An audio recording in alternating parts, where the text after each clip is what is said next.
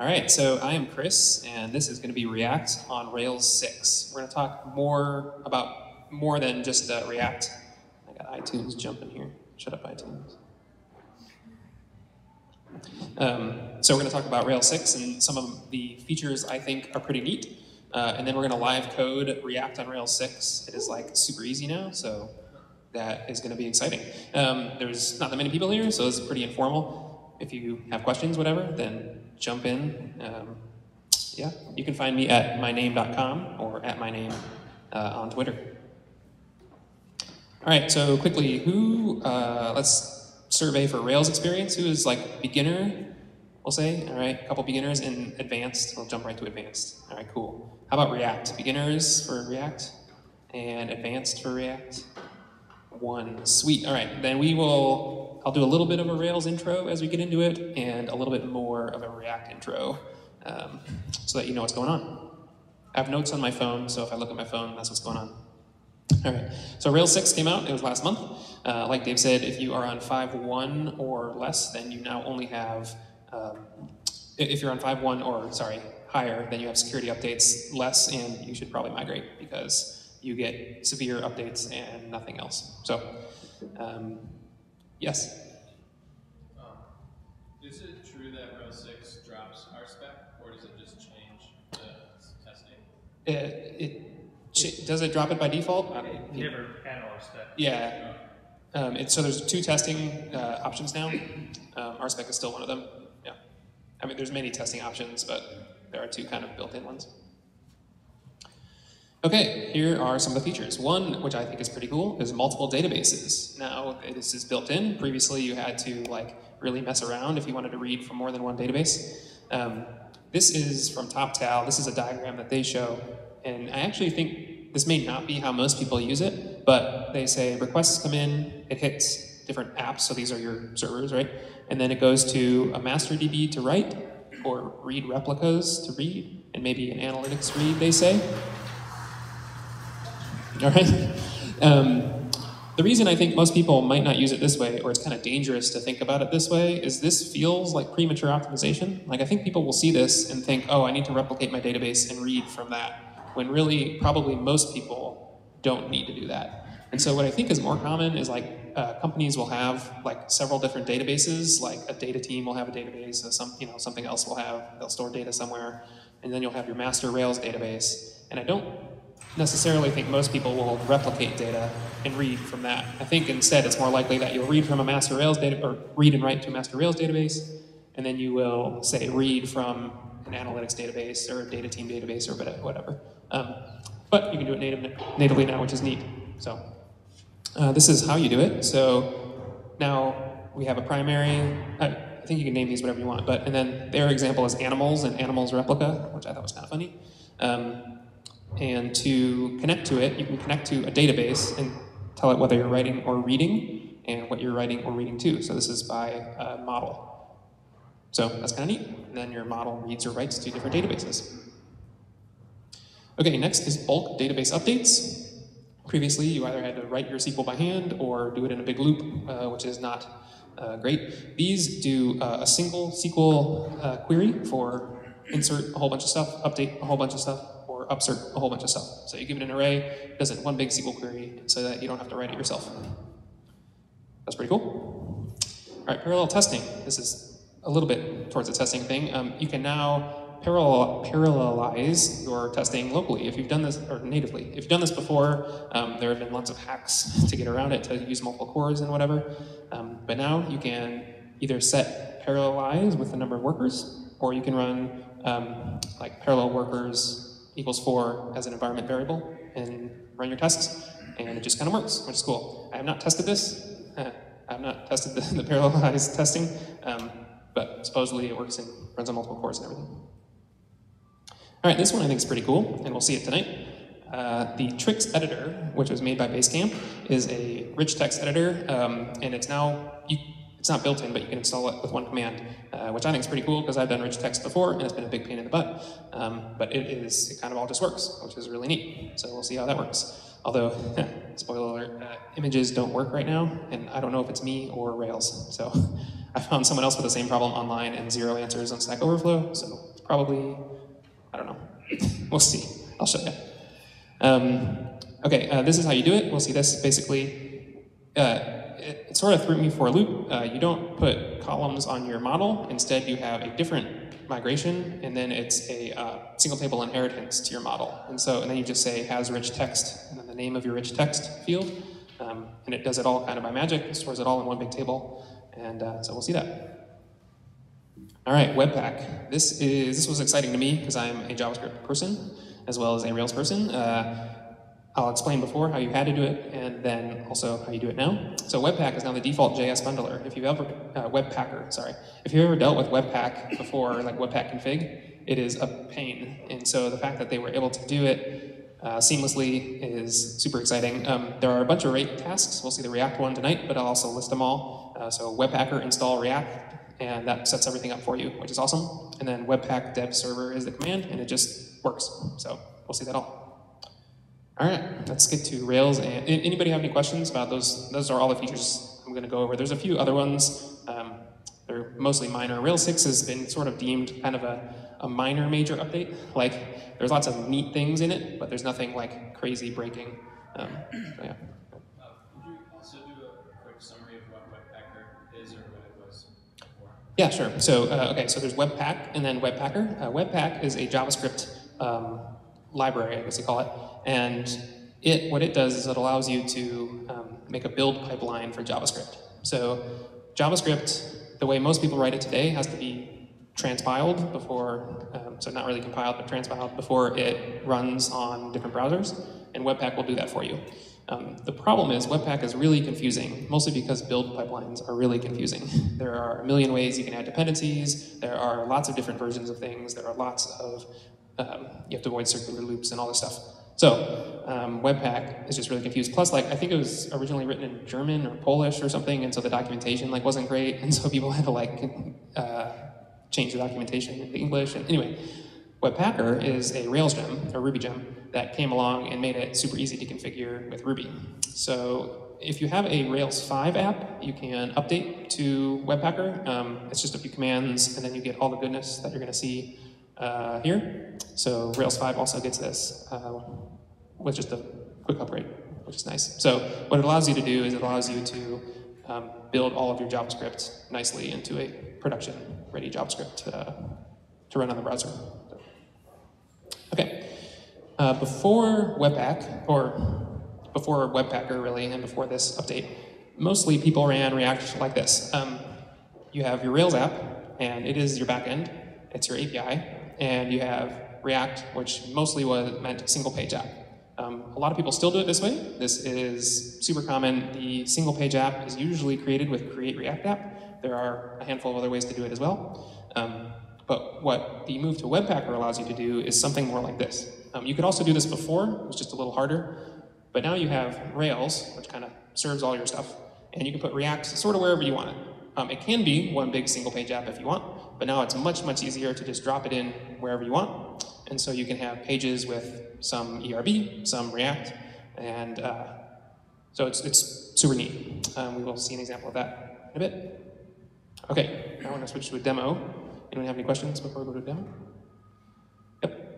I know you're covering React, but would this also apply to like Vue? Yes, so when we see the rate commands, you'll see it has Vue, Angular, I don't remember, there's a few, yes. And so yeah, it comes built in with some of those pipelines. It comes with those, but since Webpacker is in there, it will build anything that Webpacker can build, which is really any JavaScript front end. So once you use Webpacker, you can yarn install anything you want, and you can compile it. So there are some built-in templates for like React and other things, but it really just simplifies the JavaScript pipeline for whatever you want to use. Yep. So how critical is it, how crucial is it to use the Webpacker when you're coding with Ruby? So you don't have to. There's other ways to do it. You can use Webpack, like raw Webpack if you want. You can use, like I said, so I still like this a lot actually, which is use create React app as a main single page front end. and then use Rails as kind of the API. I still like doing that, and that doesn't use Webpacker. Create React App actually uses Webpack in the background. It's just all JavaScript instead of using the Webpacker gem.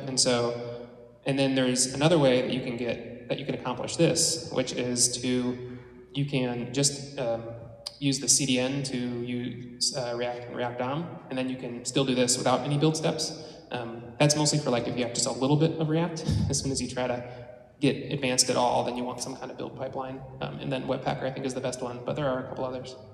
Yep. Is Webpacker also going to handle your style sheets, or is that another aspect of Rails? Can, but I don't know if it does by default. So the old asset pipeline is still there. JavaScript is off by default now for all new apps, but you can re-include JavaScript in asset pipeline if you want to. They can both run side by side. The recommendation is still to use asset pipeline for CSS, because while Webpack can do CSS, it can also do a metric crap ton of other things not well. So while it's possible to pipe all your CSS through Webpacker, at least Rails core team deems it not good enough for ease of use. So they left asset pipeline still there with SCSS gem now the default for Sass compilation. And so unless you're doing like something fancy with React like style components, which does styling for you baked into React, you pretty much still just want to have old-fashioned style sheets through asset pipeline.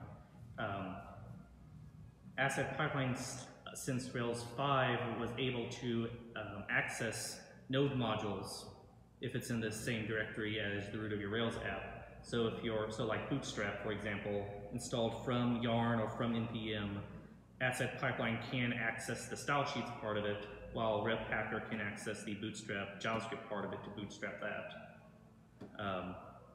if you want. I agree. That's good. I just want to say something too.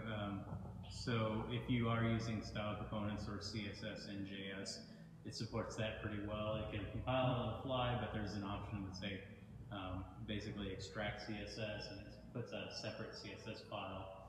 It's the same name as your pack, which we haven't really talked about yet. But it'll basically pull all the CSS and put it into a special pack file, so it's pre-compiled and faster to paint on your page load. But that works well as well. Yeah. All right, anything else? Cool, all right. It'll take me a second to get set up here.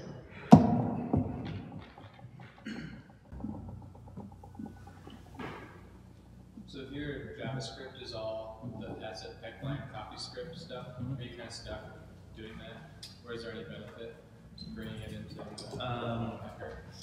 If it's just plain JavaScript, you could almost copy paste into the Webpack side of it. If it's CoffeeScript, I believe there's a JavaScript NPM package for transpiling CoffeeScript into probably ES6, which then transpiles back down to ES5, that you could run through Webpacker or just Webpack. The problem is always the configuration of Webpack to include a new filter. They call them filter plugins or something similar to that. The benefit of Webpacker just doing JavaScript is that is all set up for you through the Webpacker gem as far as the configuration goes. So if you need something out of the ordinary, you are free to edit either the Babel config file or the Webpacker config file or the node module, not package JSON file. By the way, there's like 3 config files just because of Webpack, which is not great, but you can include all that stuff in if you want. Or just stay asset pipeline, because that's still supported at least for the time being. Cool. Good luck. All right. Can I yell? Can people hear me if I yell? Because I can't type and do the thing. Yeah. Cool. All right. Okay, so I'm going to RVM use 2.6.3. That's the latest. I think it works with 2.4 or above, but 2.6.3 is what we want. And then I'm just going to do Rails new, and I'm going to say Indy.rb. And then I'm going to make sure to skip turbo links. So turbo links breaks lots of JavaScript things. So skipping turbo links is good. How do you fix it? Yes, if you don't skip it, there are, maybe I should have done that. 3 or 4 things that you have to comment out or get rid of. You can look it up. People have that problem all the time. So yeah. Oh, is it? Did it just install it with turbo links? Yeah, yes, you did. You just fetched turbo. Okay. All right. RM-RF. That's right. Do it again. Turbo links. Awesome. I guess I could have done this step beforehand, but that's right. After this, we'll run rake t to show you the new Webpacker tasks. And so notice there it's doing stuff with Babel. So it is already getting your yarn file. There it says no lock file found. So it's already doing JavaScript stuff. So now when you make a new Rails application, you have Ruby stuff going on and you have JavaScript stuff going on right from the beginning. Okay, if we do rake t now, if I'm in the right place, then here you can see all the Webpacker commands. So yeah, Angular, Coffee, Elm, ERB, React, which is what we're going to use, Stimulus, TypeScript, Vue, and then I guess you can manually compile it with compile. That's cool. I should have looked at what these work, but we're just going to use the Webpacker install one. So we're going to rake Webpacker install, React.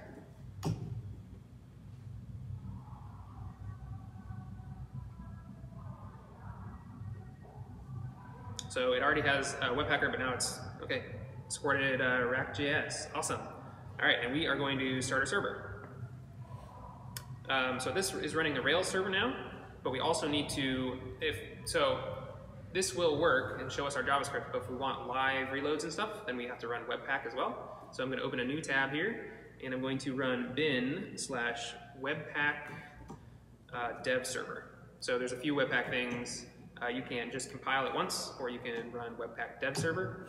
And this will stay open, watch your JavaScript, and recompile it or retranspile it for you on the fly. Okay, there we go. So that looks good. Now let's take a look at localhost 3000 and see what we have. Not 8,000. All right, we are on Rails. So that was easy, but let's do some more things. All right, let's open a text editor. This might be, okay. Make it bigger. Okay.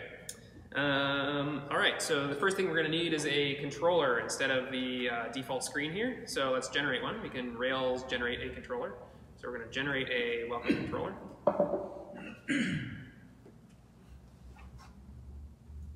Okay, and as a little bit of an intro to Rails here, so most of these stuff, it lives in your app directory that you care about. It's hard to see, sorry, but here we have app. We have the big ones are controllers, models, and views. So models are anything that hits the database. Controllers are taking that data and sort of packaging it up, getting it ready to show, and then a view is showing it. Now though, if we look at JavaScript, so there's a new JavaScript folder here, and packs. So under packs is our main entry points for JavaScript. And so there's two now, application.js, which is like application.js was before. And now, because we did the Webpacker React, we have hello react.jsx. And so we will look at this in a little bit and we'll make another one. But so this is React, load it all up. And so we're gonna see what this looks like. Okay, so we have our welcome controller. Let's go to routes actually, and then make a route to welcome index. Yeah, that's right. Let me make sure I'm in the right spot in my notes. That's just root welcome index. And then we need a view for that. So under views welcome, we're going to make a new index.html.erb file, and we're just going to say hello. Why don't we say welcome, because we're in a welcome controller. All right, let's make sure that worked. So now at root, we go to welcome. So nothing fancy here. This is just a regular view. And I'm going to switch these two. Okay, now we want to try to make that hello React JSX file show up. So this is where we get back to the part where Rails is kind of big, and then we can sort of slot that in wherever we want. If we go into our hello React JSX, I'll explain for anyone who doesn't know quite what React is doing. I'll explain all that in a second, but what we care about right now is this. So what this is going to do is going to find the document, append a child, which is going to be a div, and inside of that it's going to render our application. And so wherever we load up that hello, if I can turn this off. So wherever we load up that hello React JSX file, it's going to put in the bottom of that body a new div. So on whatever page we want, we can write a .rb tag here, and we can say JavaScript pack tag.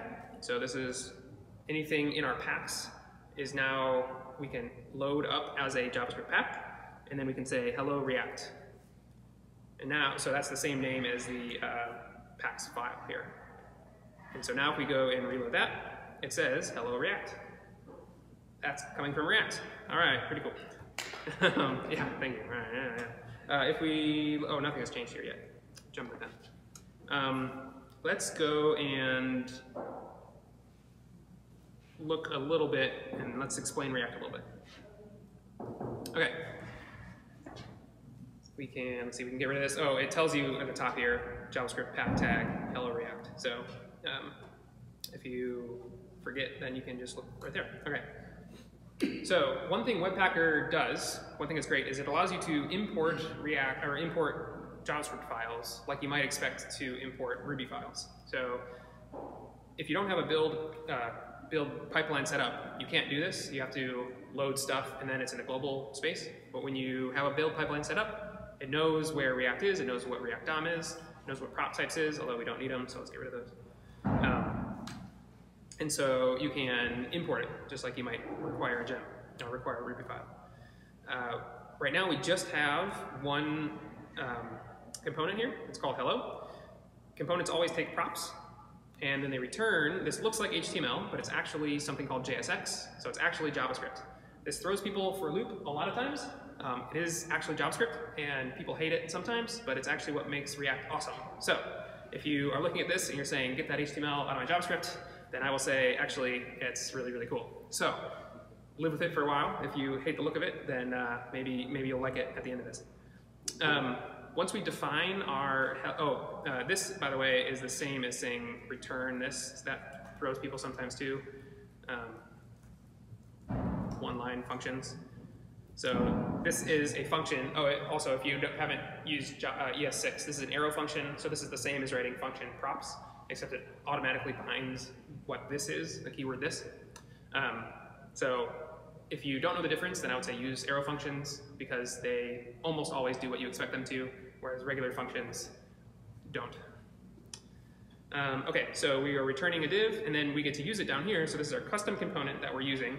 And what React DOM does is that inserts our custom component into the body, and we're creating a div. We'll show a different way, a more common way to do it in a second, but that's how they chose to do it, is insert it into a div. All right, so let's make this say something else. So instead of React, we will say hello Indy.rb, and if I save this, it says compiled successfully. Should have recompiled it. Oh yeah, so it's been recompiling it when I'm saving it.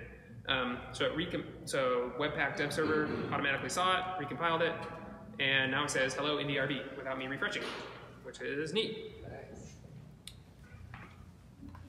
All right. All right, let's figure out where we are.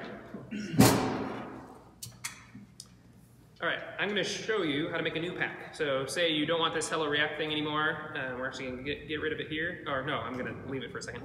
But I'm going to make a new pack. So in JavaScript packs, I can make a new file. I'm going to call this welcome. You can call it JSX if you want, or you can call it just .js. Doesn't really matter. Some people like JSX because it tells you there's JSX in it, but all React has JSX in it, so I just call it JS. That's fine. We are going to do essentially the same thing as the thing I just closed.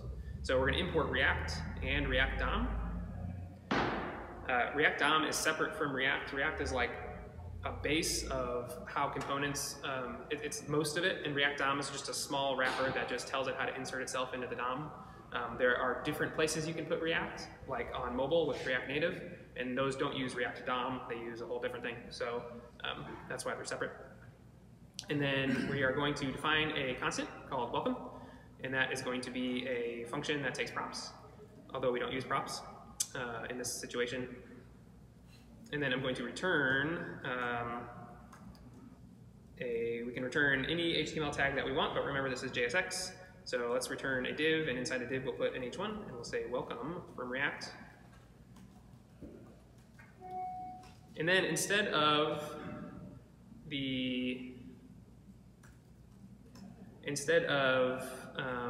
we're going to copy this, but instead of the append child, what we're going to do, so after the DOM is loaded, instead of append child, we're going to go back to this, where'd it go? Welcome index view here, and we'll put it on top because just to show you that you can put things wherever you want, we'll put a new div, and we'll give it an ID of welcome. And once we have this div, this is going to be the container where we're going to put our React code. So inside of here, instead of append child, we are going to do document.getElement by ID, welcome. And instead of hello, we are going to be putting our welcome component. So what this will do is create a welcome component that contains welcome from React. It'll find the div called welcome, and it will stick that inside of it. So it should already be, refreshed, except because we created a new pack, we have to restart the Webpack dev server. So that's important because I didn't do that, and it took me like half an hour to figure out what's going on. Okay, so now there's more files than just the 3 we had before. And if we go back here and hard refresh, do you have to refresh the other one too? So the console. I may have to restart both servers. Shouldn't have to. Yeah.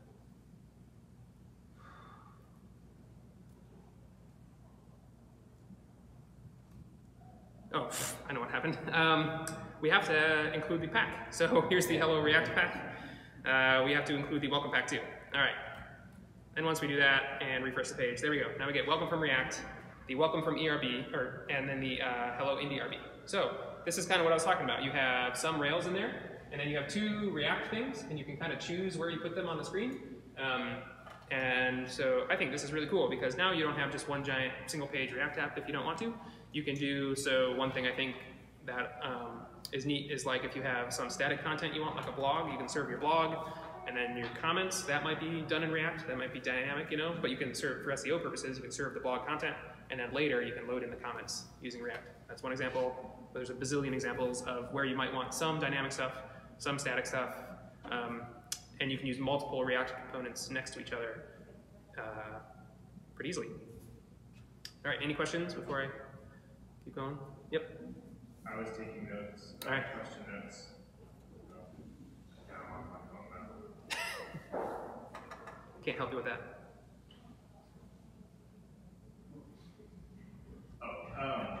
So this is kind of a new question for this new feature. Is there a preferred like data transport layer, or like I guess I'm used to React being like going through an API, so this is kind of like I don't understand how like we're generating the API and kind of what the data store is. Yeah, so this doesn't change any of that. So there's a few ways you can do it. One is you treat React like an API. So you make like a bunch of REST API calls, and then your React component loads up blank and then calls all those API calls. So that's one way to do it. That's still a valid way. The other way, now that you can do this, is, I mean, you could always do this, but you can preload some data on the page, in the page content, and when React loads, you can read that data. That is a valid way to do it as well. Can you give an example of what that might look like? Sure. So there are a couple hacky ways to do it, and some maybe better ways to do it.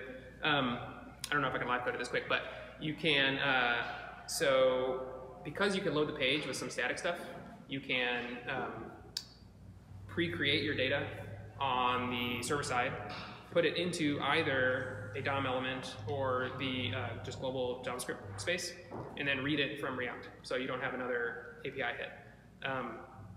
It is not server-side rendering of React, which is the next thing I was going to go to. So you can server-side render your React also, although that gets pretty complicated, and you probably don't need to do that anymore. People used to do that for SEO purposes, but Google now indexes JavaScript. They say they don't do it as fast as static content, but it still works. So unless you're like doing some really high-end, SEO, like if you run some really big content site, you probably don't have to worry about server-side rendering. So, yeah, you probably don't have to worry about it.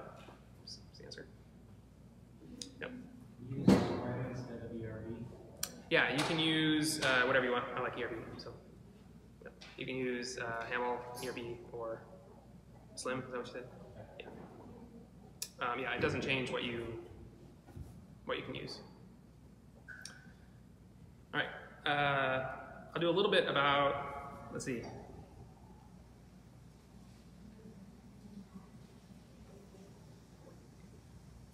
I'll do a little bit of an intro to React, since we had a lot of people who are new to React. So if you already know React, then feel free to ignore me. Okay. React changes the way that you think about doing JavaScript in a few different ways. One is that we mix our markup and our logic now. And like I said before, I think that's one of React's superpowers. Sometimes people don't like that, but I think that's pretty awesome, and I will show you why. The way that you do that is the data that you have will flow through your React components and will always equal the same UI. And then the data changes by changing something called state. So I'm going to talk about props and state really quick. Props we have here, so those are data that's external to the component, comes in as props, and then you can use it within your component. State is internal to the component, changes within that component, and then re-renders and will change the UI for you. And so let me do just a quick example here. We're going to have a counter. This is the classic example. So we're going to have a counter. It's going to get a props, which will be initial count. And our counter is going to have a button, and we're just going to click up. And when we click it, it's going to count up. So the UI for that, if we imagine just a regular, let's see, we have a button, right? And the button might say count up. And then we can display the count in a paragraph. So all this looks like normal HTML. So now we have two things that we want to do. One is get the initial count, and then the next is make it so that we can increment the count. Initial count, let's say that comes down from on high somewhere. So that's going to come into the counter as props. And so when we render this, now that we've created this component, we can use it down here, just like we use the welcome component down here. Self-closing tags, by the way, if you don't close a tag, like this H1 is closed, if you don't close it, you have to put the slash here. If you don't, there will be an error. And the way we pass props is they look like HTML attributes. And so I can say that the initial count, for example, and then I use curly braces. And inside the curly braces, I can put any JavaScript that I want. So I'm just going to put, let's say 5, so the number 5. But inside the curly braces can be not any JavaScript I want, any JavaScript expression. So we can't put like if statements in here, but you can do any JavaScript expression. And then what this is going to do is props here will contain, it'll be an object, and it'll contain all my attributes. So props.count will be my initial count. And I can display that in curly braces again. So inside of JSX, we have curly braces in attributes and curly braces to display it. And so we can say props.count.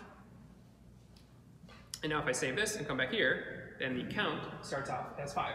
So that's props coming from welcome, getting shoved into count, and being displayed here.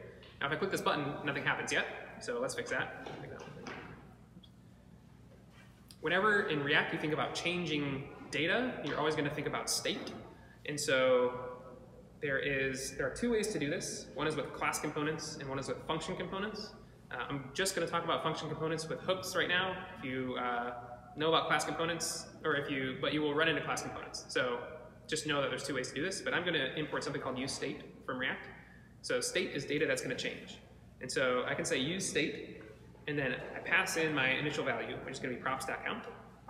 and useState returns an array of objects, and the array is going to be the current count, and then a function to set the count to something. So this is called array destructuring, if this is confusing, but it's basically just saying useState returns an array. The first thing is the current value. The second thing is the function to update that value. So here now, instead of props.count, I'm just going to use count, which is the current state. And so if I reload this now, it still says 5 because the initial value is still 5. But now on my button, I can do this. So I can say onClick, and on my click, I'm going to create another function here. And so onClick, it will call this function, and I can say setCount. And there's 2 ways I can do this. I can say count plus 1 is the easy way to do it. This is actually not the most correct way, but so I can set my count to my current count plus 1. All right, so let's see what this looks like. We'll refresh, and then when we count up, it counts up, because every time we click that, it runs the update function and counts. You can see I'm not calling like render, or I'm not reloading this component or whatever. I'm not calling it again or anything like that. It happens all automatically. So when I call setCount, it automatically knows to reload this component. And so that is kind of the beauty of React. You have your data, you change your data with these functions, and it automatically reloads your whole state tree. Any questions about that? Yep. You have the onClick listener there. Do you have to always wrap it in a function? So it has to be a function. If I just did this, if I just said setCount like that, then what would happen is when it loads this, it will execute this right away. And so, which will reload it, which will execute it again. And so it'll go in an infinite loop count up. Actually, don't know what will happen if I reload, if I save this and reload it now. Yeah, it throws an error because it goes in an infinite loop. So this has to be a function. It's common to do this. So it's common to just make an arrow function like this. You can also pull it out here if you want. So you can be like count up equals arrow function setCount. Yeah, so this is common as well. And then now here you can just say, oops, count up. Here also, so here's where you really want to use the second version of, not set state, set count. So set count, instead of count plus 1, inside of here, it can return the current state of this, so the current count, and then I want to say count plus 1. So this gets a little more confusing, but this works also. Let's make sure this works. Yeah. So this is the other form of the setter functions, is it takes a callback inside here. Yeah. Is setCount named by convention, or is it completely arbitrary? Yeah, it's named, so by convention you call this whatever your state is, and then you say set whatever your state is, but that's not hard and fast. So I can say like set something, and it'll still work. So that will still work. And I don't even have to say set. I could just say something. That'll still work. So so what this array destructuring is doing is if I call that an array, then I can say my count is my array at 0, and my something is array at 1. So that's exactly the same thing. So yeah, you can call those whatever you want.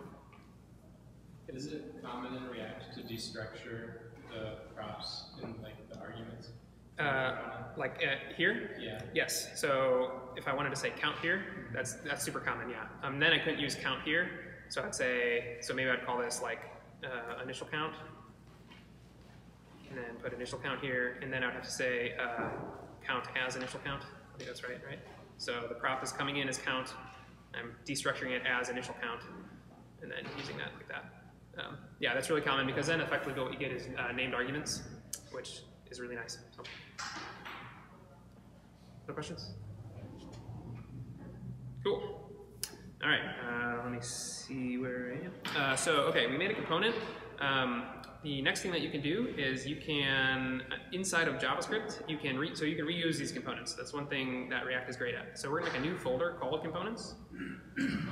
And inside of components, we're going to make a new file, and we're going to call that counter.js. Then, inside of that, we're going to import React. We don't need React DOM here, because we only use React DOM where we put React actually into the DOM. But we can extract this counter now, put it into here, and export that counter as the default. So now we're defining the counter and exporting it from this counter.js file. And now we can, just like we import React, we can import counter from components/counter. And so now if we save this, I think this works. I may have to restart the thing. Yeah, so this is still all connected. And so what we're doing now, so you can share components across packs, which is really nice.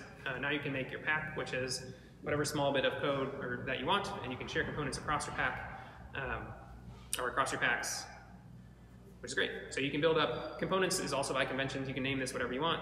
Some people name this like pages, some people say screens. Components is very common. You might have a source folder here, and underneath that you have like different things, so it like depends on how complicated it gets. Okay, so that's that. Any questions about components? Cool. All right, who wants to see less React and more action text? Yeah, that's what we're gonna do next. So I thought action text was super cool because I have done rich text before and it's been a pain in the butt. So we are going to look at how easy or not it is to get a rich text editor in here. All right, we need to first install action text. So Rails action text install.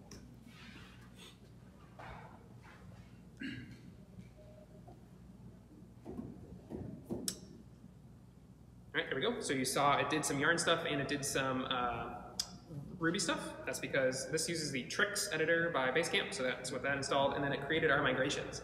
Like I said before, these migrations, they contain where all your data is going to go, so that kind of threw me off a little bit, but all of your rich text goes into the tables defined by these migrations, not into your like regular model files. So because we have migrations, we need to migrate, so rake-db migrate.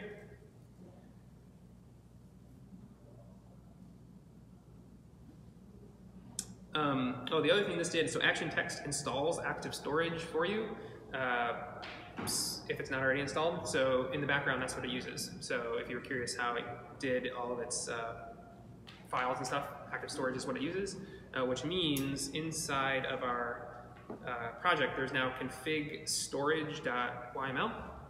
And so this is where you go to change what you're going to use. So we're just doing local right now, so that's just going to save it on the disk, which is fine. But in production, you're going to use either Amazon or Google or something, right? And so this is where you go to set all that goodness, is config storage.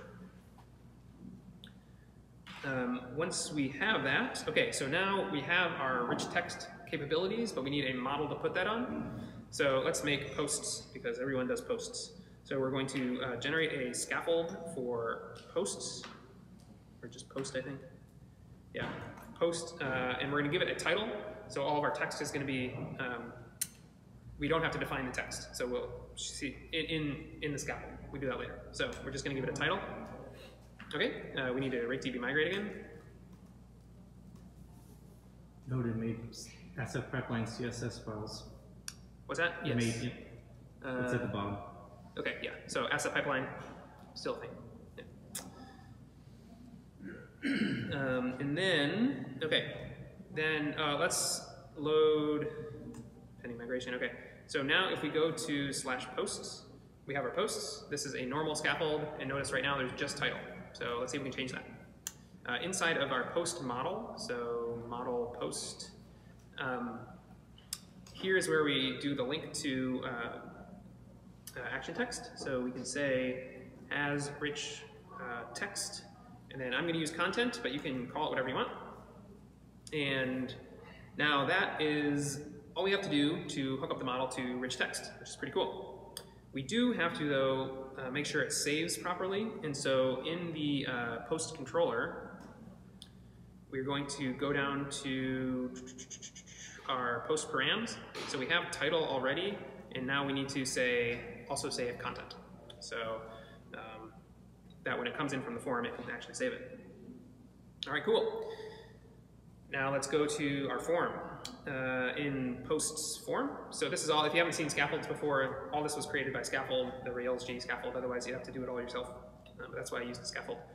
Here is our title, and so we're gonna do the same thing. So we have our title, we're gonna do the same thing for content, and then instead of text field, we're going to say rich text area content.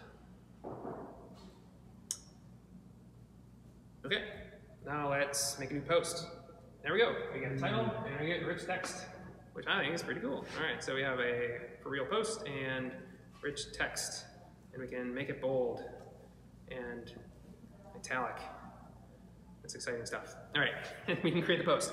All right, now in our scaffold it just says title post, but let's actually show the rich text. So we're gonna go back to our welcome index.js file, and down here under everything, or actually in our controller, let's fetch all our posts. So in index, we'll say that our posts equals post.all. And then in our welcome index file, we can iterate over those. So at posts.each post. And we can print out the post title. And then the magic words for the content is post dot, oh, content. I thought there was magic words. It's just content. All right, cool. Content, thank you. I'm missing div. Div? Line 10, div. It's div. Awesome, there we go. All right, cool. I thought you said missing div, which is also true. I was gonna put that in a div. I don't have to, but cool, I think that's right. Okay, so let's go back to our root. And there we go. Here is our rich text. Yay, it's ready to go. All right. Did we put the title in there? What was the post title? Oh, the title was post. Yes, it's right there. So there you go. Notice also, here's our hello Indy.rb. That's coming from our React because it's putting it at the bottom of the div. That's one reason I like the method where you put a div where you want it and then you find that div and stick your content in it. Because if you just stick stuff at the bottom of the page, then it's just going to show up at the bottom of your page, which might be not where you want it. So yeah. So the last thing, just about the last thing I'll show you is if I go to make a new post, and I thought this was going to work. So like say I have an image and I upload an image, then it totally shows up here and it totally creates it. And then when I go to the root, it totally doesn't show it. And I try to figure that out for like an hour. And yeah, so Mini Magic isn't installed. I install Mini Magic and then it gives me a Mini Magic error. And so I don't think it's my local machine. I think it might be a bug, but we'll see. If anyone wants to debug that, then that'd be cool too. But yeah, so that's about it. Any questions about action text? I thought it was pretty cool. Easy way to get rich text. What is it actually? Is that like a type of image magic? Yeah, so it is. It's trying to resize my image, and it says that first it's not installed, and then when I install it, it says that it's trying to use an invalid, like a flag, basically for Mini Magic. It's like a thumbnail? I don't know what it's trying. It's trying to resize it to fit something like limit size or something is the actual error. And so I don't exactly know what it's doing. I tried for an hour and then I gave up. Sorry. Any other questions? For the rich text, what does that look like? Does it show up as markup or is it marked down? That was a good question. We can take a look at that, I guess. So the rich text gets stored inside of, actually I can probably just say post.first.content.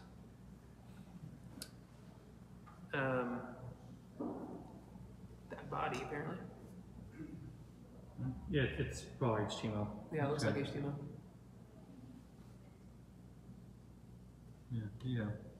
Do key. What? Do key openings. Well, I think it's being, it's in action text content, so I don't know how to get the, That's a 2S. That's fine. what's that? Just the letters. Try 2S on it. Oh, yeah, there you go. go. Good call. Neat.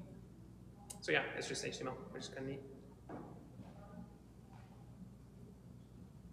So back at the beginning, when you made the Webpack hookup, there is a way to do, if you know you want React ahead of time, to make a new Rails app and automatically set up the React in one go. Yes, there's a flag Yep. to do that.